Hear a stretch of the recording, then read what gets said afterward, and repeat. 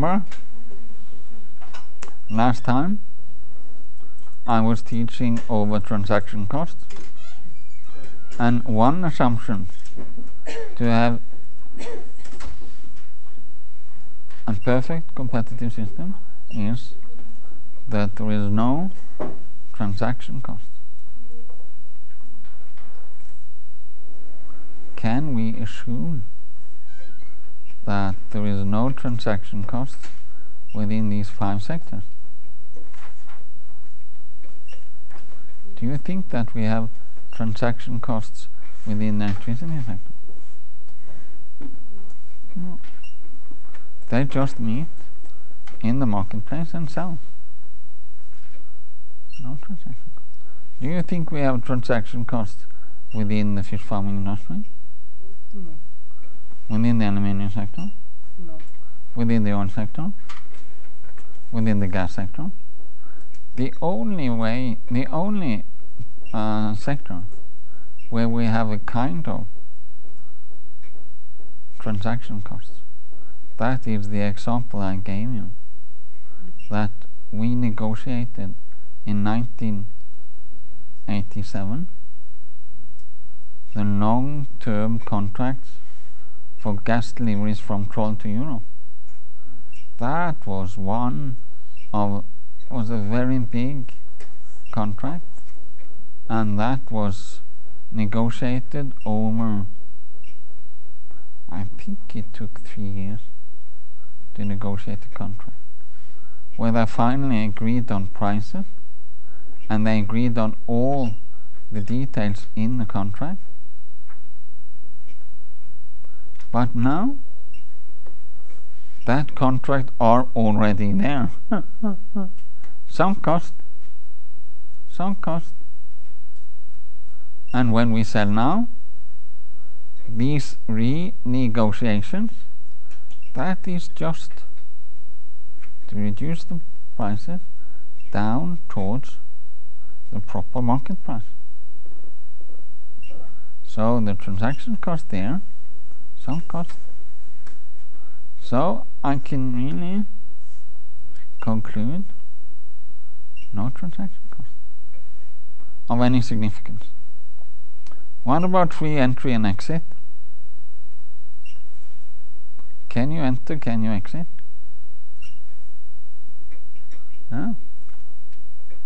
No problem. You can always enter the electricity market if you will be an owner of just a potential hydropower system that can be developed. If you be the owner, a farmer somewhere there that will own a river with a dam, he'll be rich. He'll be very, very rich, because he will develop it, enter the market, and the long run marginal cost will be much lower than the market price of electricity. So he will just develop. So no problem with entry and exit.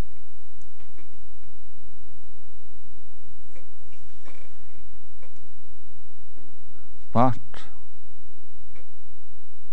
in this stupid textbook, this US textbook,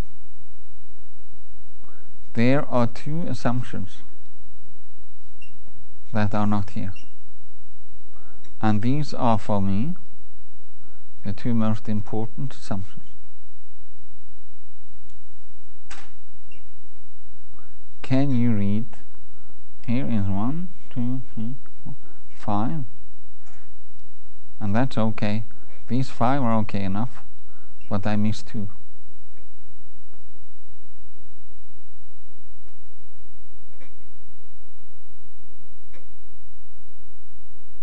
Which one?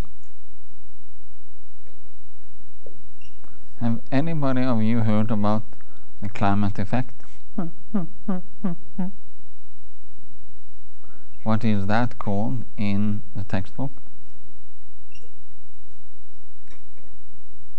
From now on, this is called external effects. External effects. Do you know what that is? That is when you produce gas or oil, and when you burn that gas or oil, that gas and oil will be transformed into climate gas emissions.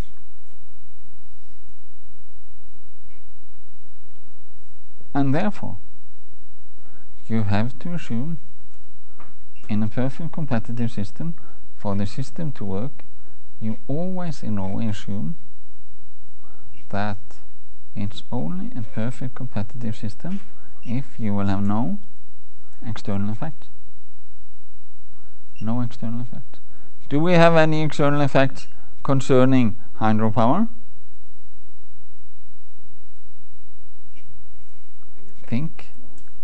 There is external effect. For example, the fish, they cannot go up the dam. And what is the external effect then? That there is a lack of reproduction for the fish. And unique wilderness. When you develop a stream and you regulate in the mountain areas, you just interrupt with unique wilderness. That's an external effect. That's an external effect. But electricity, hydropower, and I am very fond of salmon fishing.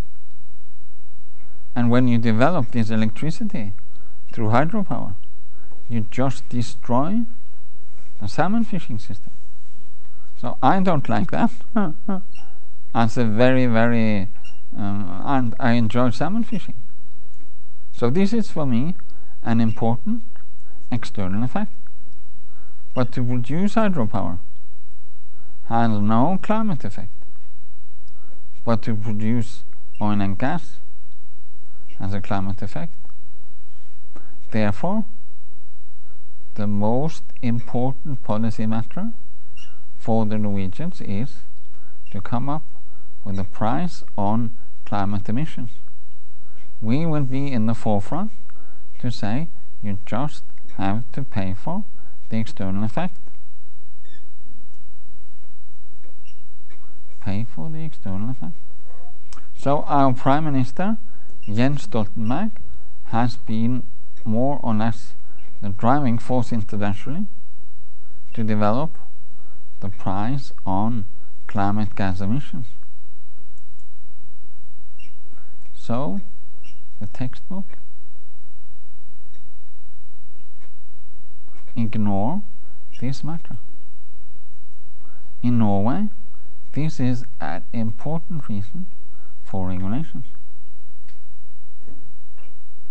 Important reason for regulation. And then, finally, the most important one for me, that is not on the list here, that does not concern external effects, but are the most important one for me personally. Can you guess?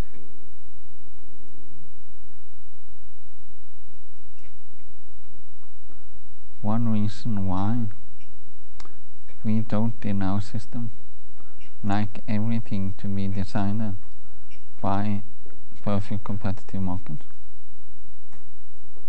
Because if we have the labor market, that's also a market. If we have the financial market, that is a market.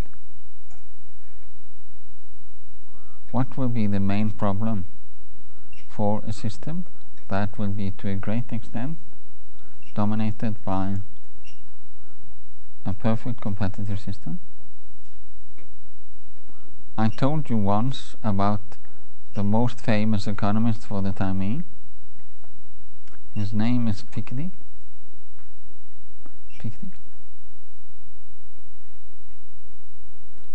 Write down the name, Piketty. an assumption 7 is income distribution. To believe in a market, the perfect market to be efficient, you just will have to assume that the income distribution is in accordance with a kind of political acceptable income distribution.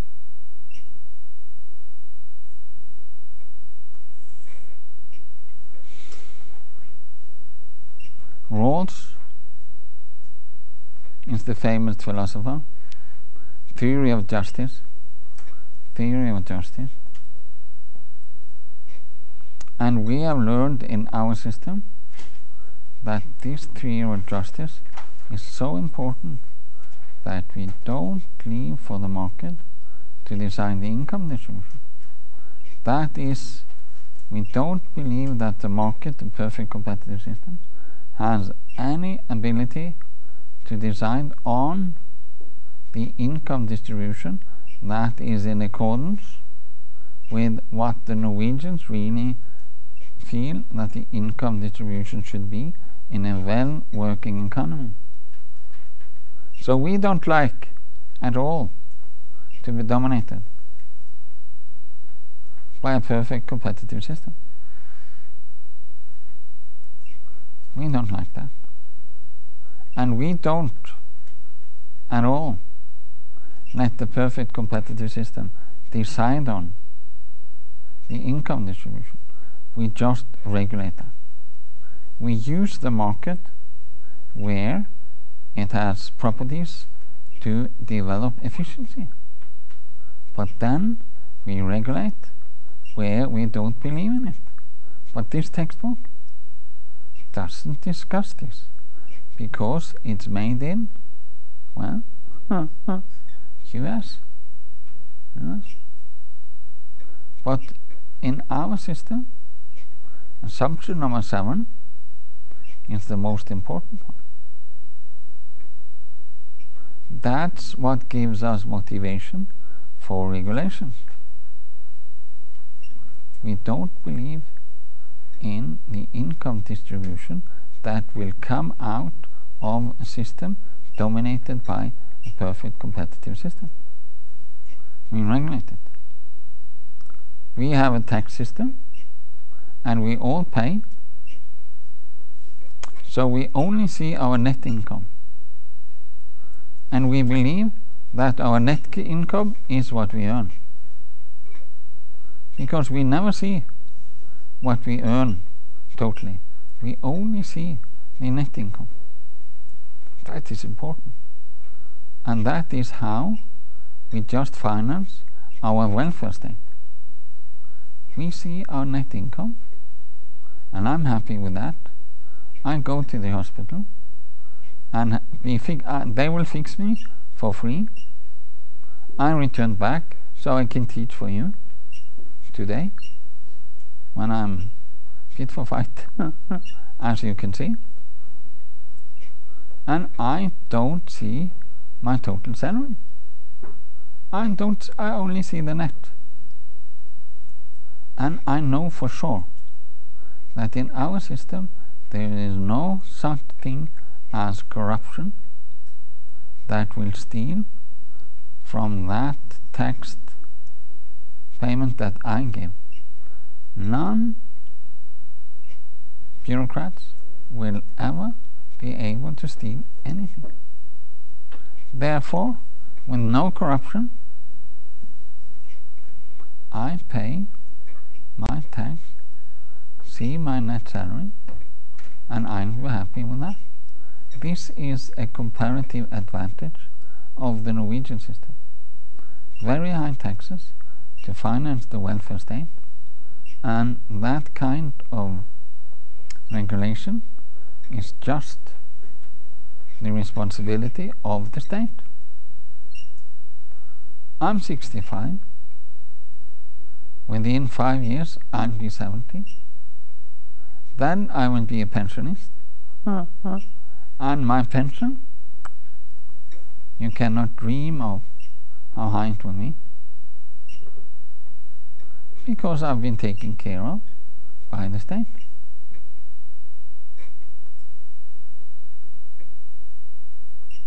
And I've paid my taxes, and therefore, when I'm 70, I will have a very high pension. And today I will have a very high salary, and I pay my taxes. I go to the hospital. They fix me. But this course is not a course in welfare economics. It is a course to understand complex markets. But for you to understand the difference from a US textbook from the Norwegian textbook, you just need also to include assumption 6 and 7. That is those assumptions where the Norwegians will say that these are market failures. Where the market doesn't work, we say that we have market failures, and that's where we have room for heavy regulations. So I return back to the nice and brilliant perfect competitive model. Let's just start to conclude that in the perfect competitive model, all the firms are price takers. What's meant by that? If you put your price a little bit lower than the price you can observe out there, what happens?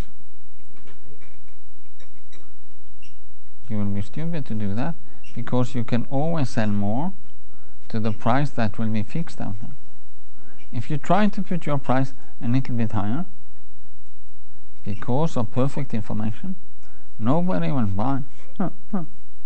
So you're just forced to being a price taker, and you have, for every firm, you have a perfect elastic demand curve.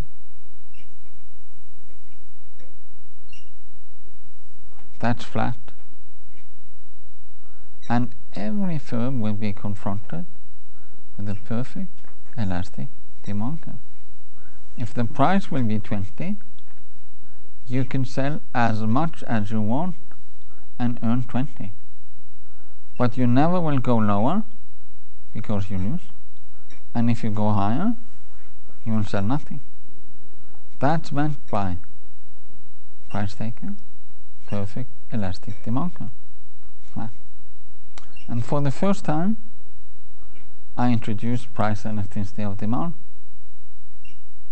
That is percentage change in Q, volume, divided by percentage change in P, equal to minus 0.3, means that if you increase the price with 10%, the demand will go down with 3. This is an important figure. This is a figure that you for certain will meet in the final exam. And for the first time, I introduce you for the linear demand curve, and you'll be sure that you'll meet with that one too in the final exam. The price is equal to A minus BQ. B is the slope of the linear curve. Okay? So, what is B? B is the slope of the linear curve. And you'll understand that when we now come to the figures. Next one. Finally, picture.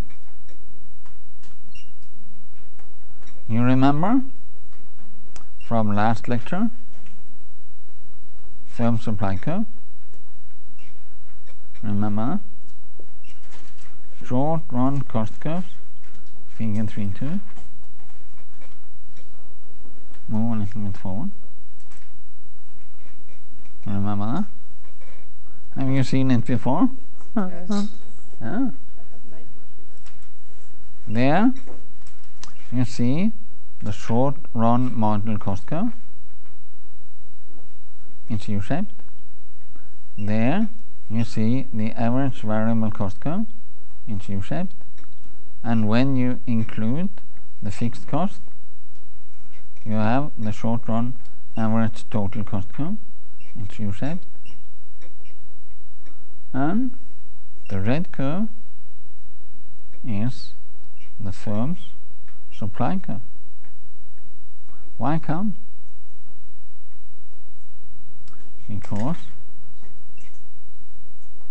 every company, whatever market you have, will always end up to produce exactly where marginal revenue equal to marginal cost. You remember that from last lecture? And if you maximize your profit, you always end up marginal revenue equal to marginal cost. And if the price will be P2, what will be the marginal revenue when the price will be fixed? P2. And what will be the supply then? Q2. Why? Because when P2 is exactly equal to short run marginal cost, that is where the company will maximize the profit. So if the price will be P2, the company will exactly sell Q2. What if the price is P1? How much will the company sell?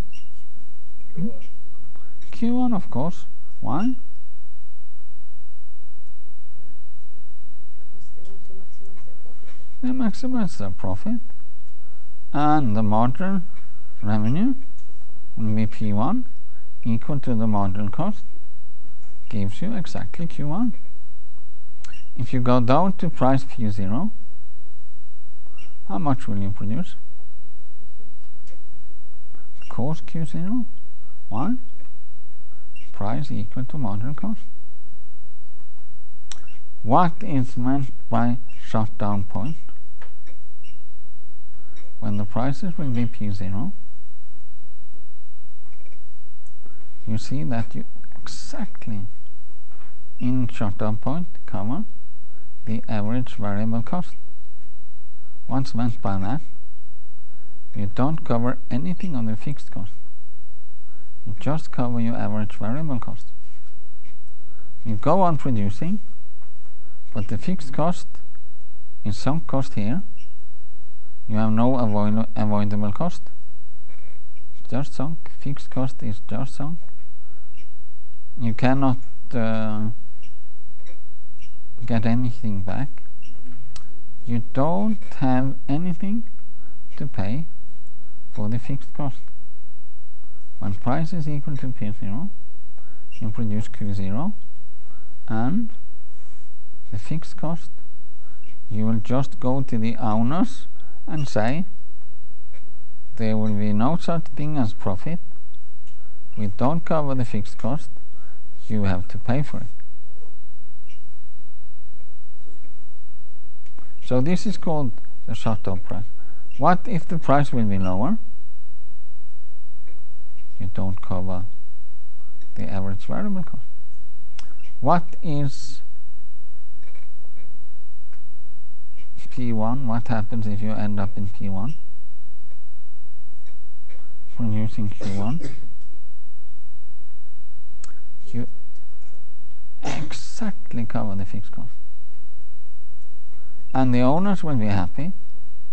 And the red line from Q0 to Q1 is where you increase your profit. And finally, when you reach Q1, you cover all the fixed costs. What if you end up in P2? That red rectangle is the profit. Why come? if you produce Q2 and you have per unit a profit equal to P2 minus AC2, and if you just multiply that with Q2, the total units, you will have the red area, and your owners will be happy. You end up with a profit. So this is for a single firm. Elegant.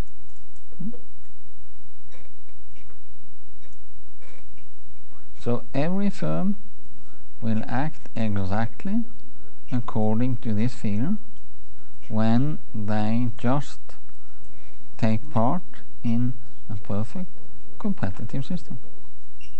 Can you go back?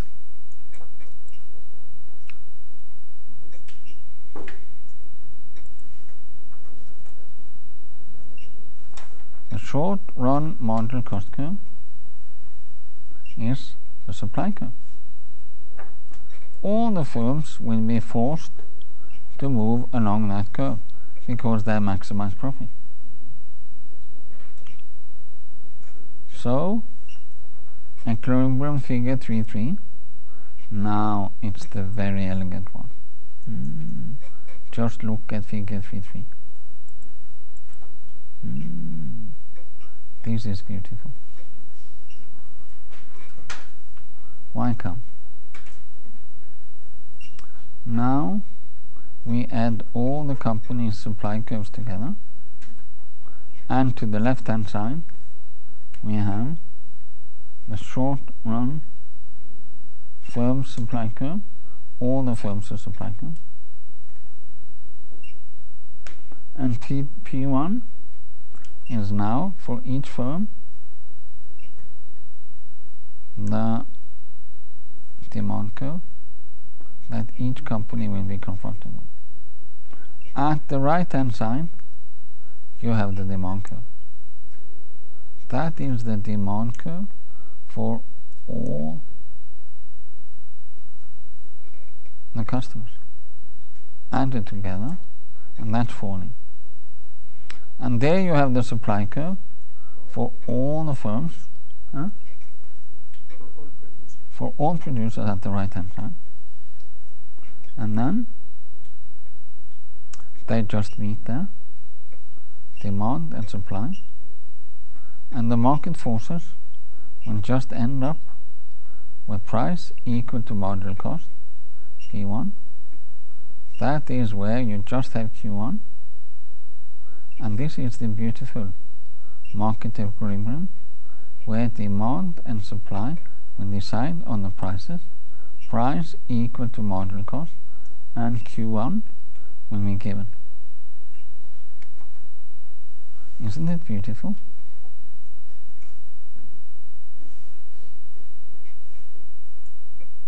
And when we move to the left hand part of this figure, you have a single firm supply curve.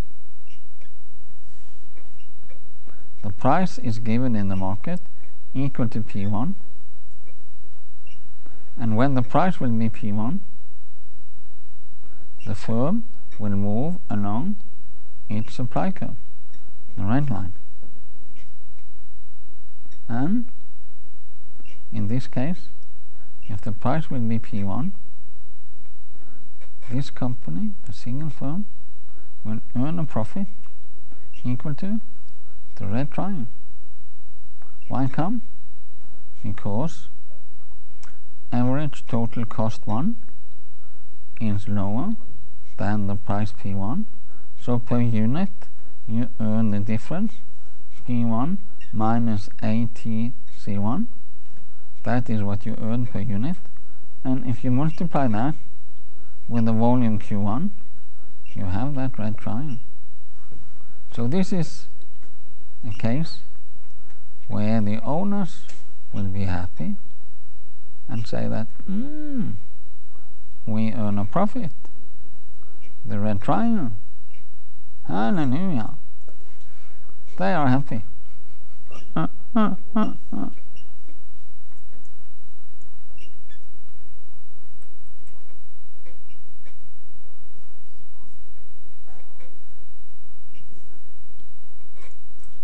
see that. Now you go back again to the text.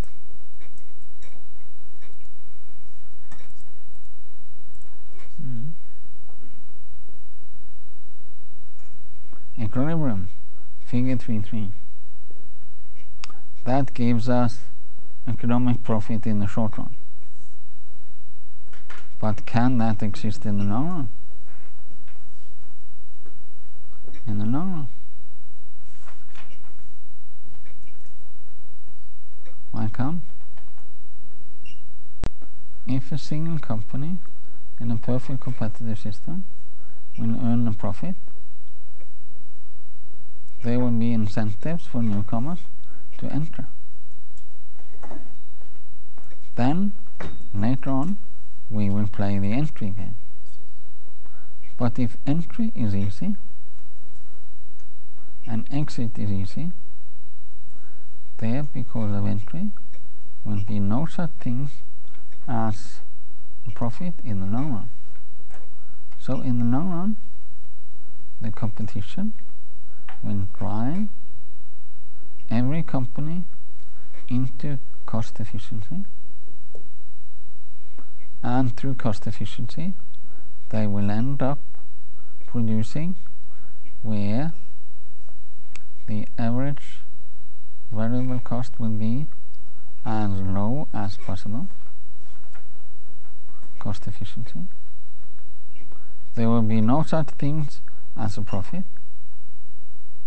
and the efficiency will be exactly where all the consumers will have whatever commodity they want equal to their marginal willingness to pay, and if their marginal willingness to pay is higher than what will be the extra cost to produce it, they will produce more. And in the equilibrium, they will produce exactly the amount that the consumers want in exactly the most cost efficient way. And this system is efficient because the driving forces through competition will eliminate any power. There is no such thing as power in a perfect competitive system. No power. That's why Adam Smith, when he once were able to formulate perfect competitive system, that was his philosophical idea. Through a perfect competitive system, you eliminate power. They cannot do anything else than produce cost efficient to deliver to consumers exactly what the consumers will have, and the power will be in the hand of the consumers. And the producers will have no power. They just go on competing until there will be no profit left because of entering. Smart and very rational, and this is the main reason for all countries to look to a perfect competitive system to help them to develop efficiency. Russia has tried to do it, not very successful. China is trying to do it, much more successful than Russia. And in Africa they try to do it, and they all try to do it in the same way. Looking at this figure, the long run equilibrium and occasional efficiency equilibrium, and they all have read the textbook, but that doesn't help. Why? You don't solve the distribution problem. There will be no such thing as a tax system in this. So for countries not to succeed, that is, they just start with the market system and they will just have to start with that. There will be no country that can develop their economy without using this market system, but it takes a long time to develop an efficient tax system that will be with no corruption. That is much more difficult than to develop a market. So they all do it in all countries. We do it in Norway. Take advantage of all the markets where it really works and regulate where we see it doesn't work. So the complex challenge is to use the market system where it has an efficiency advantage, and to use regulations to take care of external effects and income distribution. But I can just add that I think, in my reflections, that our system, the Norwegian economy, has been so very successful for two reasons. The first one has been given us from nature. That is hydropower, oil and gas, the forest industry, minerals, fish farming. It's all related to resources. That's what we have been good at. It is resources. It's not to develop R&D within pharmaceutical industry. We don't need to produce cars. We are not good at that. We don't need to compete with Google. We are not good at that. We are good at natural resources. Maybe we are the best in the world to develop natural resources at a very cost-efficient way, dealing with competitive markets. That's the simple understanding of the Norwegian system. Our system is to develop within complex markets our resource base. And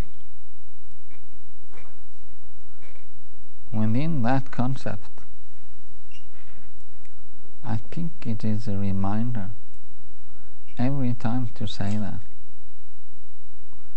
it is the workforce that have developed these resources. It is the labor force that have developed the resources. There is a very good culture for working hard. The workforce that have developed the oil fields offshore, together with the engineers, has been a success. And the Troll platform is the biggest produced ever in the world. It's the highest building produced ever in the world. The Troll platform. It's the highest in the world. And it is the workforce, the labor, the engineer that built it. It is enormous. Enormous. So it's always a reminder that it is the workforce, the labor, the competency that develops the resources. This is the Norwegian way. And the second, since we have had no conflict between people in Norway, we had the First World War and the Second World War, but all the Norwegians, we stick together. It developed no conflicts within Norway. And we have one minority, the Lapps. The Lapps. They have been given enormous privilege. Enormous privilege. Why come? Because they are a minority. And we can afford that the minorities will have very high priorities. Why? We don't want conflict. And since we don't have these conflicts, we have developed a tax system. That is our comparative advantage. We just finance the welfare state by paying taxes. These are the two main reasons for us to be successful. We have worked hard, but God gave us the natural resources for some reason. We didn't ask for it. They were given us for some reason, but we have been very, very good to develop them. The best in the world to develop natural resources. And that's what we are going to do in the future. We are going to develop natural resources. We are not going to compete with the Swedes in producing Volvo or pharmaceuticals or whatever. We are going to be good at developing natural resources. And those of you that will be included in the Norwegian labour market can be sure of the company you will work for will directly or indirectly be connected to developing natural resources.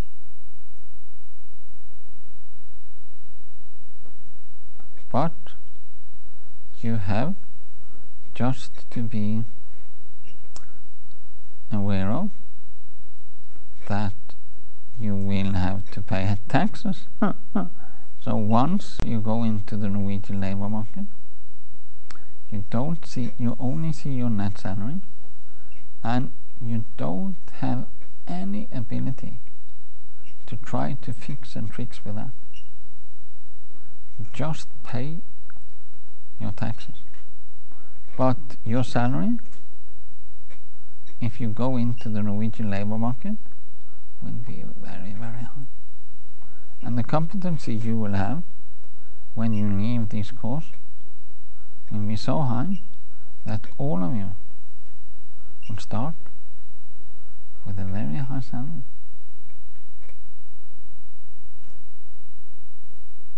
Break again.